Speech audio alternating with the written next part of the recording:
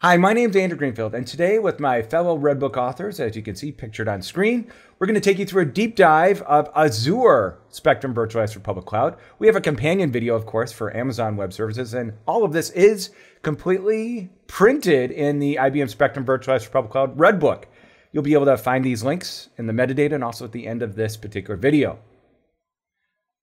IBM is in the process of rebranding, so everywhere you see Spectrum, we're actually going to be changing that into storage. So it's really called Storage Virtualize or Storage Virtualize for Public Cloud. SV4PC becomes SVPC. There's a lot of updates for 2023, so I'm going to go through that in this slide, focusing on the Azure updates. The Amazon updates for AWS are on a separate video. All of them are in the book that we mentioned for redbooks.com. The great thing about Storage Virtualize for Public Cloud is that it can easily complement an on-premise flash system array, so you can start replicating in less than 20 minutes. Or if you want to do all in cloud, great. You have a wonderful way of doing all block storage inside the cloud using Dedupe and Compression, all in software, saving you costs. And that way you can use not only AWS, but also Azure clouds and replicate between all of those, as well as different regional centers. Either way you deploy, it's 3 virtual machines, all RHEL 8s, and you can change the pricing as well as the performance simply by changing the default deployments as you deploy. And that means you can also have other deployments for other performance needs. And this also includes the backend disks, which we'll explore in a little bit. The deployment couldn't be easier. Simply go to the IBM website, and that's the Passport Advantage. If you don't have a customer number, time for you to grab one. Once you do, simply purchase however much capacity, usable that is, that you'd like, and then use that customer number when you go into the Azure or AWS Marketplace. Remember, this video is focusing on the Azure Marketplace, so if you want the AWS, please use the metadata or feel free to look at the book, and you'll see that it's very similar deployment. And we'll be showing this live later on in this demo. Let's take a look at that overview. The top is the Quorum virtual machine, and that's going to be useful for our management functionality. The bottom two, however, are load balancers that are going to be actually doing all the iSCSI work, and they're going to be talking to the backend Azure managed disks. Now, all of this is easily done inside one resource group when you deploy. But if you want, you can have multiple SV4PCs in the same resource group, as well as replicating it to other clouds or back to the on-premise. It's the exact same interface, and we'll take a look at that in the upcoming slides. Let's focus on that hybrid cloud architecture just for a second. On the left-hand side, we can see an on-premise flash system deployment. NVMe hosts, fantastic. And by the way, for backend storage, if you don't want to use ours, you can also use over 500 other external vendors, all through Fiber Channel or iSCSI storage links. Either way, it's the same exact GUI and replication to SV4PC in Azure or AWS. And as you can see on the Azure side, we have those managed disks down below. We have all the workload going to Node 1 and Node 2. And just for management, we actually have the Quorum all talking to any physical or virtual hosts you have in that particular cloud, or in this case, resource group. Don't forget, you can have multiple SV4PCs in the same or multiple resource groups. Now let's talk about the virtual machines that you'll be deploying. There's a couple different options. The most focus should be on the nodes themselves, not the Quorum. The Quorum's not doing any workload at all. Only the nodes are. You can go from low, medium to high. This is the biggest choice that you have, other than obviously how much capacity that you're going to give to them. And after deployment, you need to redeploy to a new instance if you decide to change out, if you want to have more bandwidth or lowest latency later on. However, if you just change out the disks, you do not have to redeploy. We'll go over that in a future slide. Now let's take a look at a new feature, volume groups. Unlike consistency groups, volume groups opens up a whole new doorway. Not only can you put various volumes into one particular volume group and then make that immutable, that's right, safeguarded copies, which we'll discuss next, but then you can also use a replication policy for it or easily schedule a snapshot policy for it using the internal scheduler or an external scheduler. It has a lot of other great framework additions, so don't feel that you need to use consistency groups anymore for those old timers out there. Volume groups are the new way going forward to really manage all of your multiple volumes into manageable groups. Safeguarded copies have been around for the last year and a half and even longer for the DS8. But what they mean on the cloud side and why they're featured here as a new feature is we've upgraded them to use them inside volume groups. And if you're new to them, How about this? Unlike regular snapshots, which are just delta copies of the original volume, safeguarded copies are immutable. That's right, you can't erase them. They can only be timed out, or a very specialized user can remove them. The key thing is that you can take safeguarded copies now either on-prem or in one of your cloud instances and then send it somewhere else, and it's immutable. Not only that, you can use the internal scheduler to schedule those immutable copies at any particular time, or those safeguarded copies.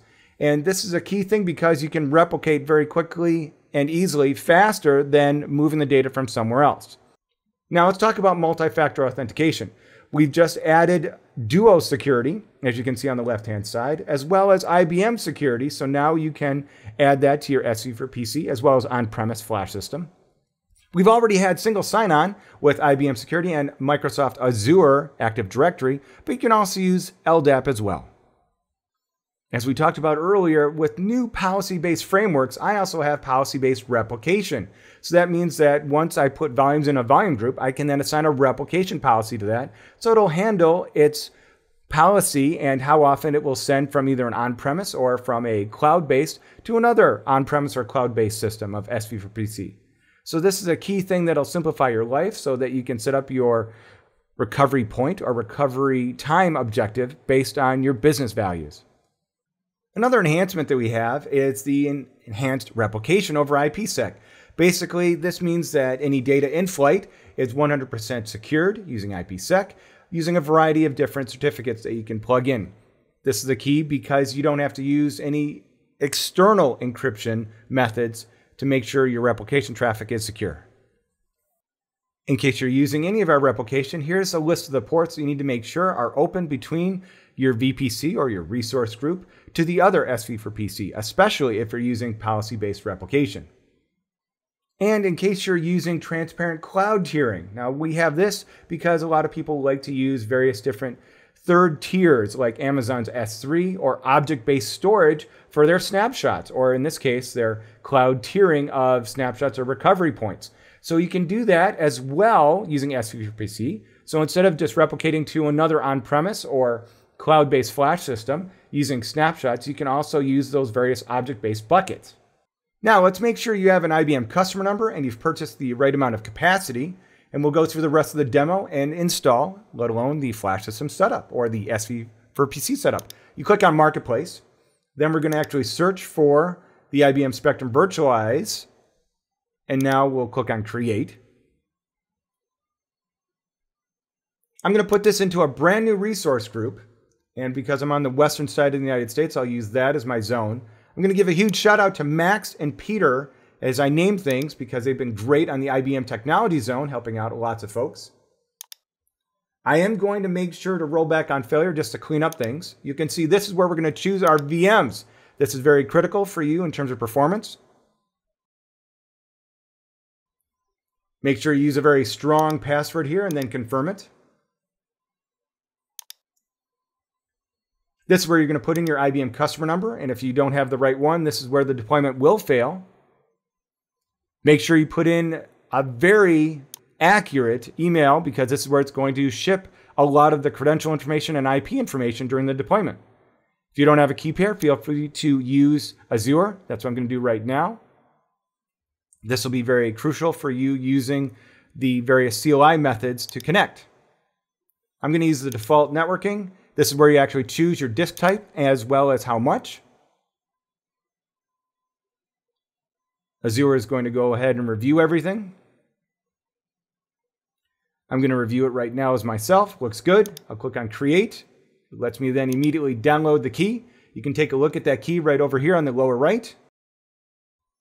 Now the deployment itself, I'm going to speed up because it'll take a long time, but you'll actually see it go through various different phases.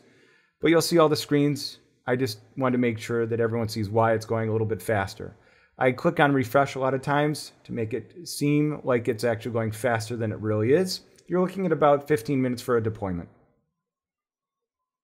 Once it's succeeded, we can actually pin that to our dashboard or go right into it, which we will in just a second here. I want to show one last screen where it actually shows all succeeded. Once it's succeeded, I can go to the resource group where you can actually see the key pair as well as those MDisks, the default VNet, as well as my virtual machines. Now let's go into creating the virtual machine so we can access the GUI of SV4PC. Go and create a resource, create a virtual machine. To keep down on costs, I'm going to use one of the lower versions of Windows, but I'm going to put that in the existing resource group that I used earlier. And if you want, you can actually use some of the extra options. I won't be using them. I'll just be creating a base virtual machine here. I'll be switching from the Ubuntu to Windows. And again, since this is just for management, I'm not going to care about performance. I'll make sure to put in a good username that I'll be using in other areas of my SV4PC. So I'll be using superuser. Make sure to use a very good password as well. Now this is a very key step here. Make sure you open up some of the ports so that you can get into this machine either using the Bastion service or from a public IP if you decide to expose it to the public IPs. Either way, you need to make sure a little bit more ports are open. So in this case, both of HTTPs.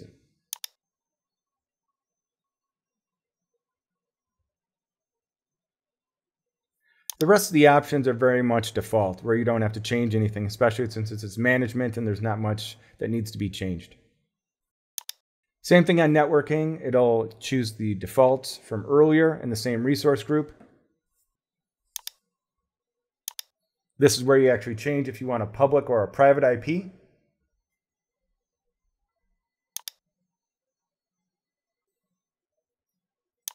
These are some extra management options. You'll see that I'm just going to scroll through, but I don't select any of those. It's up to your business practices and compliance in case you need it.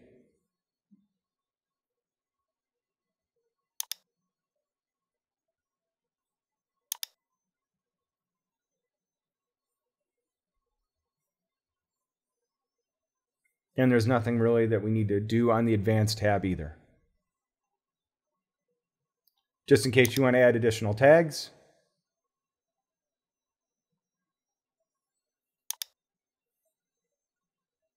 And as before, now that we'll validate and review and then click on Create.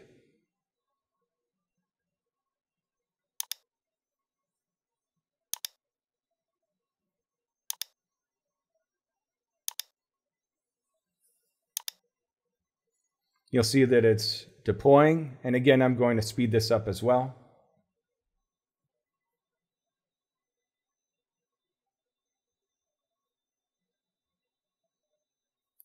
You can see that under deployments, a nice little shortcut by the way, as you can see on screen here, once it's deployed, then we can actually use that for our next step.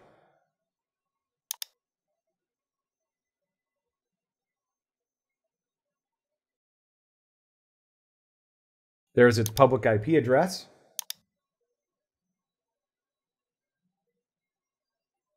And now let's connect to it.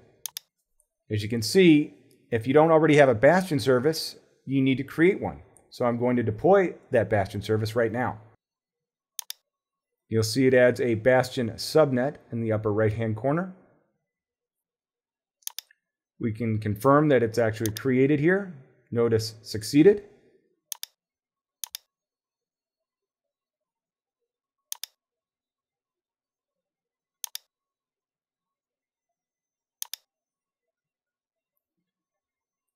Now let's try to connect again using that same Bastion service. Make sure to remove the default value here and put in the correct username.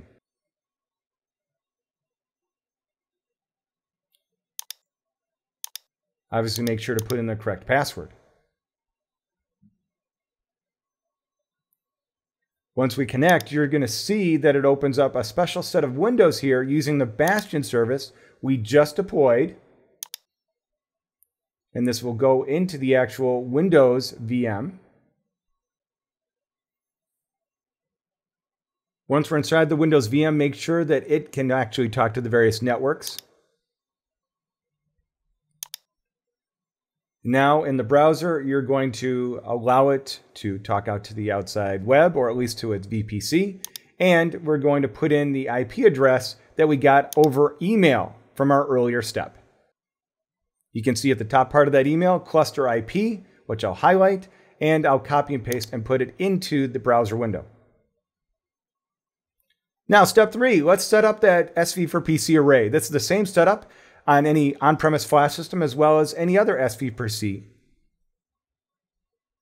We'll put in that IP address. We'll actually click on Advanced because it's using its self-signed certificate. We'll connect into it. Feel free, of course, to change the certificate to anything that your business needs. This will be where you'll put in the password that we defined earlier.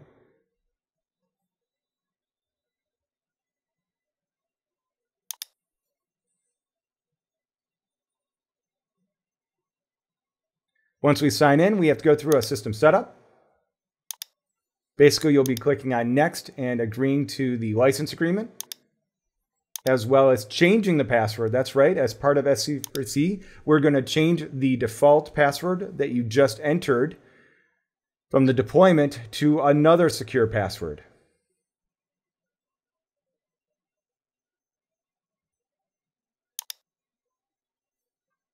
Now we'll name that actual system, depending on your business needs, if you've added any other additional licenses.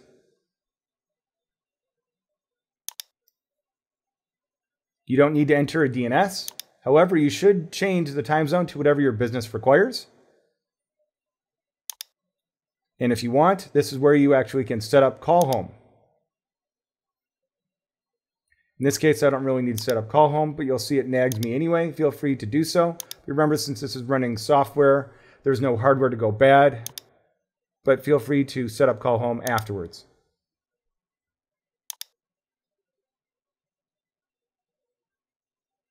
Once we click on close, it's going to log in using that brand new credential into the actual GUI.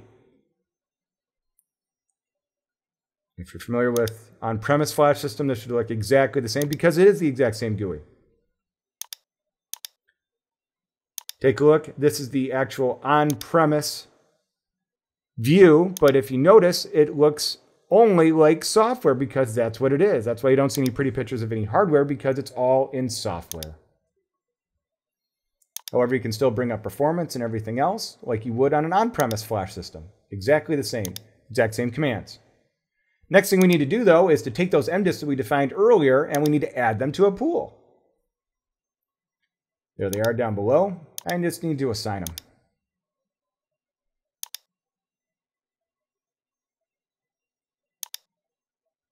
So I can right click and then I can actually import them into a tier, or I can actually use a bunch of different commands if you want. By going into pools and then creating create pool, I can choose to make it a data reduction pool. So I'll do data dedupe as well as compression. And this is where I also would name it in case you don't want pool 0. As you can see, it says no storage, but we'll take care of that right now by moving those MDisks that we saw on the last screen into it. So there's lots of different ways you can do this, but this is just a different way from some of the other videos. I wanted to make sure you see it. This is where we actually tell it what kind of disks we're putting in there. As you see, we click on Add Storage. It's going to grab those MDisks, which are our Azure managed disks underneath all of this, and it's going to put them into that particular pool. Once it's in that pool, you can click on Close. There it is, the pool. You can see that it's got a terabyte ready to be used for volumes that you're going to provision to hosts. Here it is in a nice view screen. And now, simply create some volumes. Now, I don't have any volumes defined. I don't have any hosts defined, but I'll actually show you how to do volumes just because it's quick and easy. So for example, here's one volume. I'll name it. I'll give it 1 gig, and then I'll save it so it actually sends it out. And of course, I can do additional capacity savings. Since I didn't put it in a DRP, it's only going to be thin provisioned. But if it was DRP, you could dedupe it as well. Once it creates that volume, you're ready to provide that volume to any host that you defined in the system.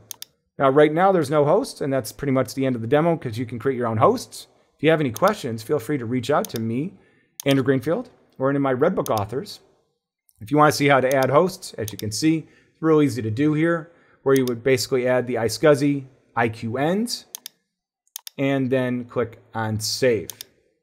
There's an alternative that I want you to be aware of, using the CLI or Ansible. So we just showed the GUI method of setting it up. Let's actually take a look at what you will use if you want to do this all with the CLI and not use a GUI management. As you can see, under Spectrum Virtualize in the Ansible collections or a Galaxy Playbook, I've got a set up the system YAML. You can actually do it step by step using the CLI or command line interface user guide.